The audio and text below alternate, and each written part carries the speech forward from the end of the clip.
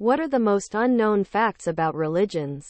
There are many unknown or little-known facts about religions that might be interesting to explore. Here are a few examples. 1. In ancient Egyptian religion, the god Anubis was associated with mummification in the afterlife. He was often depicted as a jackal or as a man with the head of a jackal, and was revered as the protector of the dead. 2. The Hindu deity Ganesha, who is widely worshipped in India and Nepal, is often depicted with an elephant head and a human body. He is the god of wisdom, knowledge, and good fortune, and is revered as the remover of obstacles. 3. In ancient Greek religion, the god Dionysus was associated with wine, fertility, and celebration.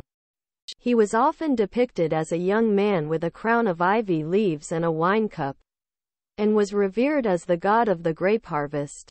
4. In the Baha'i faith, one of the central beliefs is the unity of all religions. Baha'is believe that all religions come from the same source and that their teachings are fundamentally similar.